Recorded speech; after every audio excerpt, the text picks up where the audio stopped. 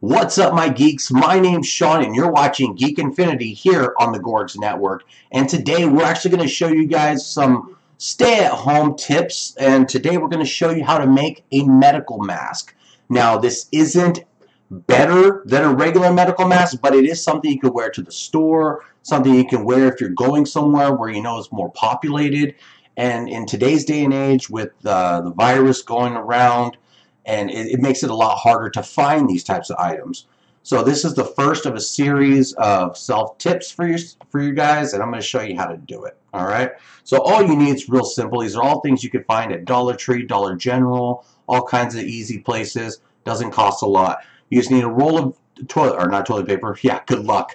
You just need a roll of paper towels, 2 rubber bands, and a stapler. All things that total cost you about $3 to buy in total. So let's get to it.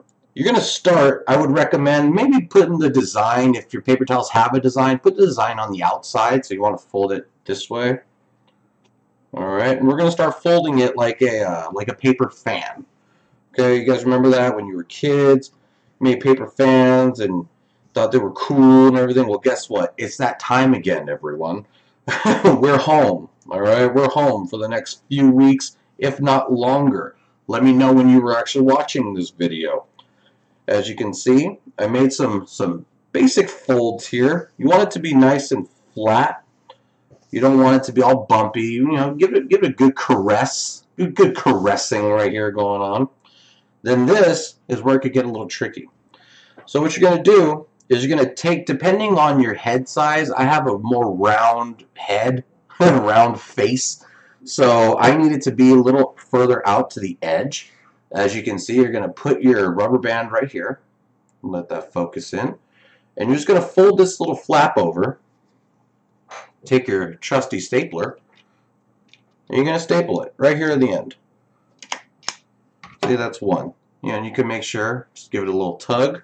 Don't tug it too hard because, you know, it's a staple. You can do the same thing on the other side.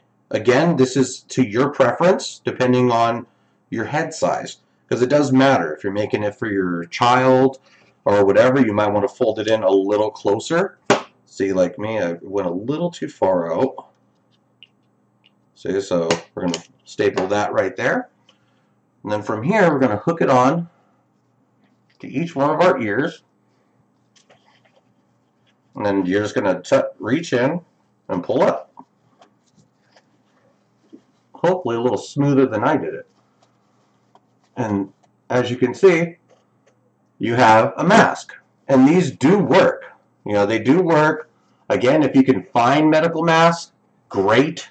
Most of America can't. Most of the world can't. So in a pinch, if you need to go to the store, if you need to go anywhere, this will definitely help. If you need to care for cats and all that good stuff, like this little cat back here, it's also a good thing to do if you're cleaning up your house and if you don't have a mask. So if you stay tuned, we'll have some other stay-at-home tips for you. The next episode will actually be how to make hand sanitizer, and we'll show you the steps necessary for that. So with that being said, we wish you all the best, everybody. We hope that everyone's taking care of themselves. We hope that everyone is staying home and washing your hands and doing what's necessary. And we just hope that everyone is doing the best that they can out there. And we will leave some links in the some links down below in the description for you to where you can find some of this stuff. So with that being said, my name is Sean, and we'll see you in another universe.